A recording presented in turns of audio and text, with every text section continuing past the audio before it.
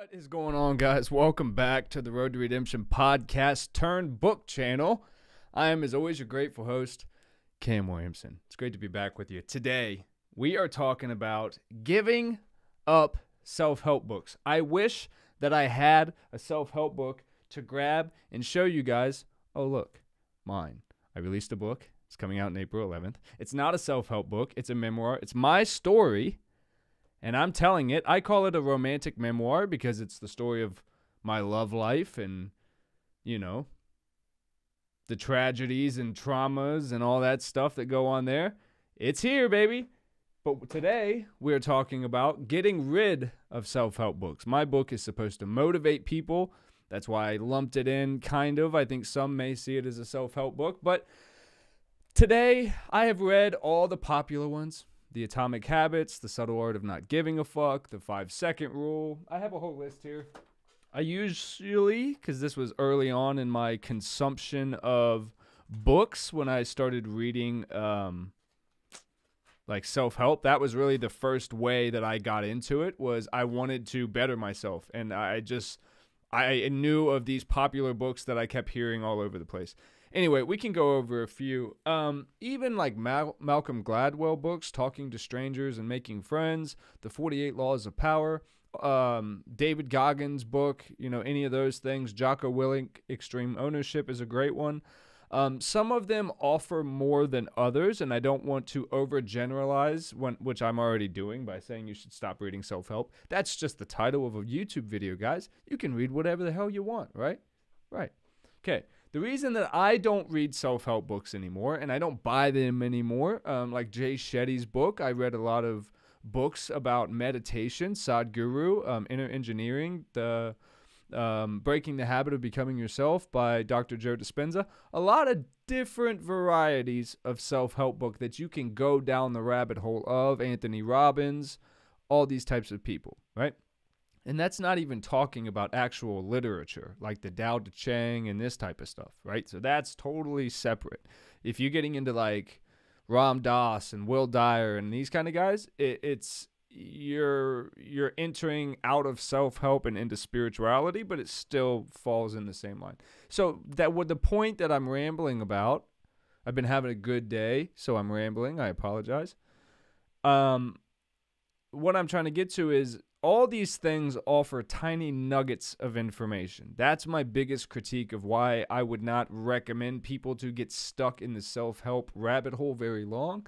Because, one, most of them could be 5 pages long. Like the 5-Second Rule by Mel Robbins. Hey, if you have an idea that you think is good, or you have something that you have to do, like get out of bed in the morning, get in the shower, anything you know you have to do, but you're procrastinating it, you have a 5-second rule now. You have to the count of 5 to make physical action towards doing that. There's the book. You're welcome. Saved your money, because that is all the book is. 8,000 stories of her telling people to do that. Jay Shetty, Think Like a Monk. Hey, monks judge people too. They want to see who can meditate the longest, be the best. He saw the irony in that, so he stopped being a monk. But he knows how to meditate. He understands mindfulness, and he understands being a kind person and spreading love. I respect it. Don't need a whole book. Saying think like a monk. Being mindful. That's a lot of mindfulness books. Hey, be in the present. Eckhart Tolle, The Power of Now. Be in the present. Be there now. Don't need to buy that book now. That's it. The magic of life is in the now. Being ready to receive life now. Not worrying about whatever. Not creating a negative energy out there. There's the book.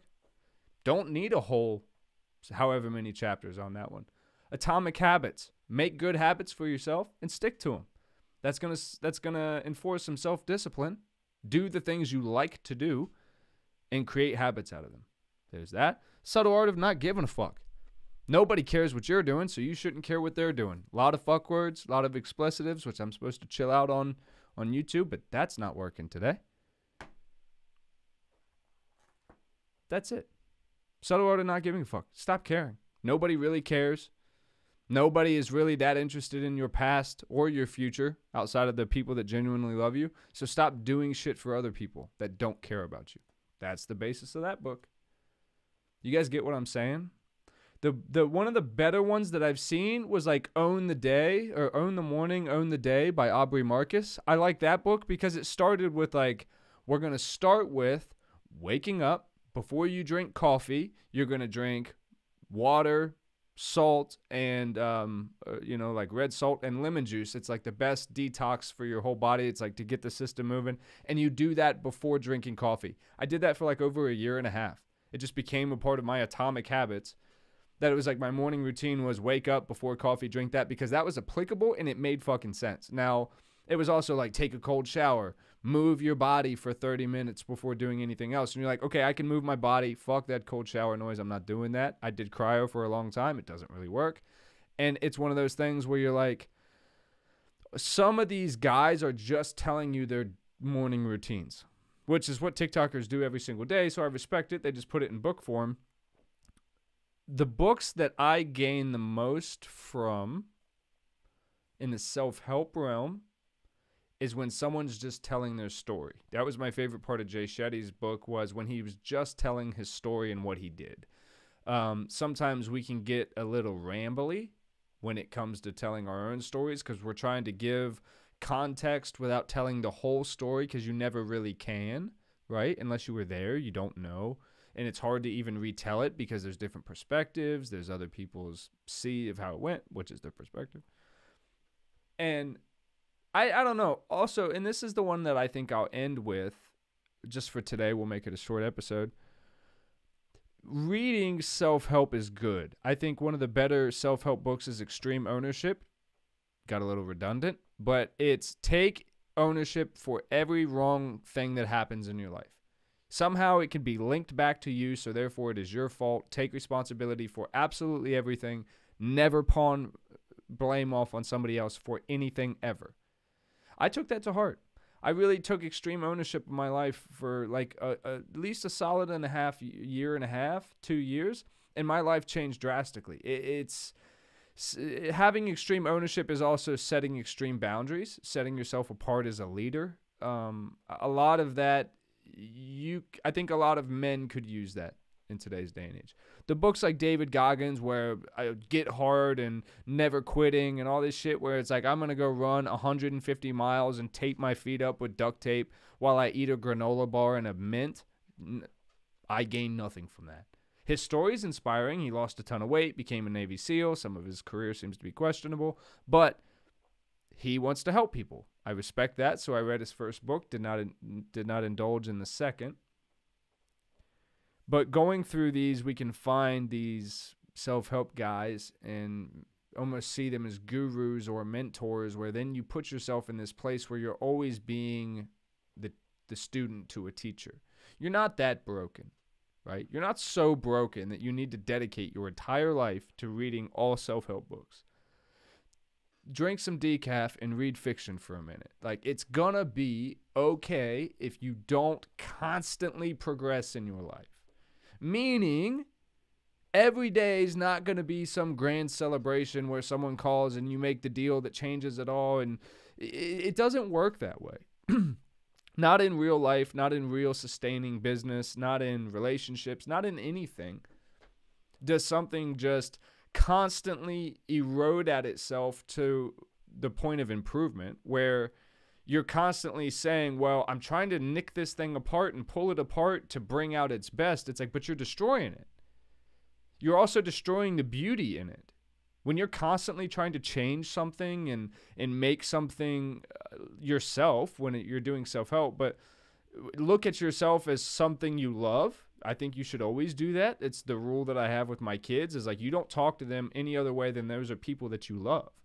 If you're going to speak to my children, you speak to them like they're people you love, or don't talk to them.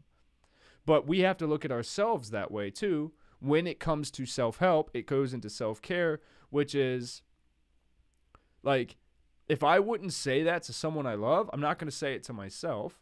So therefore, I can find ways that I find fault or ignorance in myself, and I can choose to improve on that. But I'm not constantly painting this picture that I'm this damaged project that needs to be put back together, because then I project that onto the world, which leads people into spirituality, and that's how you find manifestation and quantum theory and all this shit, where you're like, oh, my thoughts become my actions, which creates my reality, but it all starts with my thoughts. If I can control my thoughts and really deep dive into my intuition and myself and get to know myself and stop with all these fucking facades that I'm putting out, the subtle art of not giving a fuck, and then I can really present to the world, not to people, the universe as its whole, I can present the most honest version of what it already presented to itself.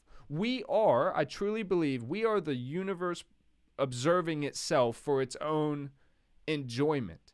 It created us. It's fucking with us. It's helping us. It's changing things.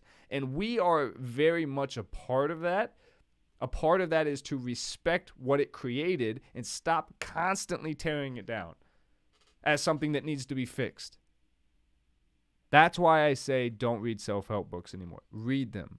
Read them in between a couple nonfiction books. Read in between a couple fictions, then a nonfiction. Self-help is kind of in a league of its own. A lot of them just suck. If you go to like a bookstore and just like walk into the self-help book, a lot of it is just so cringe. You're like, fuck me, I can't take this. It's just so pretentious, a lot of it. Let me help you become a millionaire without doing shit and passive income and all this, the 4-hour work week and all this bullshit. I've read all those books. Like, there's no such thing as a 4-hour work week. I don't give a fuck who you are. Not if you're going to be successful. That's a tagline, just like the video, headline of this video is. It's all for your entertainment. In a lot of self-help books, especially when you get into like the financial side of things. Tony Robbins flirts with it, but I still like Tony a lot. A lot of the finance stuff becomes, let me tell you why I'm this, and you should buy into my program and join my 10X Grant Cardone project, you fucking dork.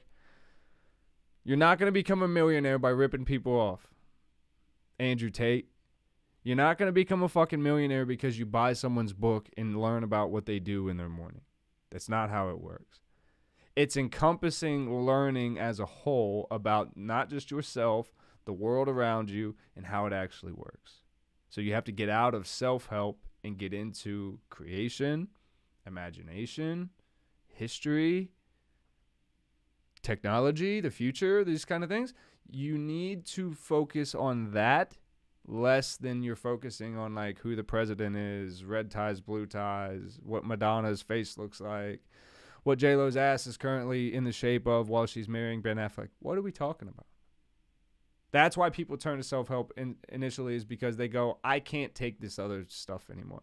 I'm going to work on me. Respect to the game. Just don't get lost in a hole of erosion, right? I love you so very much, and I will see you in the next episode.